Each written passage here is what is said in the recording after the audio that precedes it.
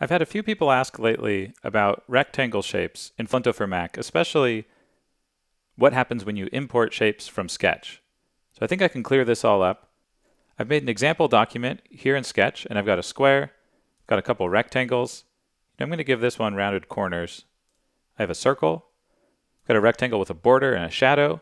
This one has multiple borders and multiple shadows. Then I have a shape here where I modified it to be some kind of wacky shape, and then I've got some text. I'm going to import this to Flinto using the Flinto Sketch plugin, and let's see what we've got. So notice that this square came through as a vector rectangle shape. I know it's a vector shape because I can scale it up and it stays crisp, and I can change the properties like the background color, the border, shadow, and the border radius. So that's true of all these, even this one with the border radius. Even the circle, it comes through as a rectangle, but we set the border radius big enough that it looks like a circle. Then I've got this one with a border and a shadow. That works. The shadow is editable. All those properties came across from Sketch. But then we have this one, and this got flattened into a bitmap.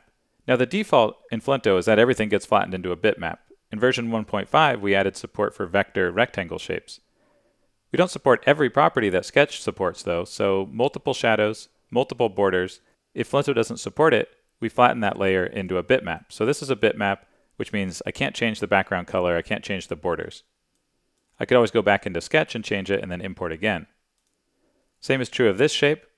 It's not a vector because we only support rectangles, and this text, it also gets flattened into a bitmap.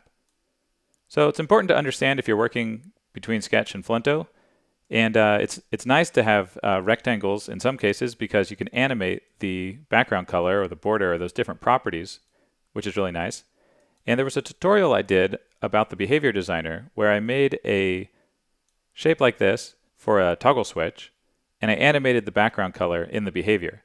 And a few people asked me how I did that because they were importing something that wasn't actually a vector rectangle shape, and they couldn't change the background color.